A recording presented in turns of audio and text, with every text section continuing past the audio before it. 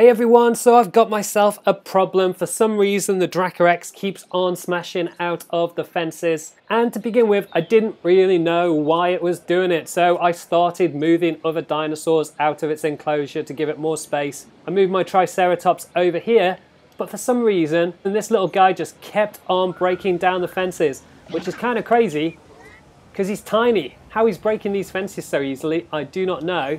But he's smashing out loads and loads and loads. So the way that I worked out how to do it is I clicked on it with X and I looked at the areas that were in red. So as it turned out, if you've only got one Dracorex in your facility, they get really annoyed. They're a little bit social and they need a decent population size. So as soon as I threw in one more Dracorex into the same enclosure with it, it suddenly became way more chilled out and stopped breaking down the fences. Which was annoying, dude. How you were even doing it, I don't know. But there we go, that's how you stop the Dracorex from breaking down the fences. Throw in another Dracorex at the problem.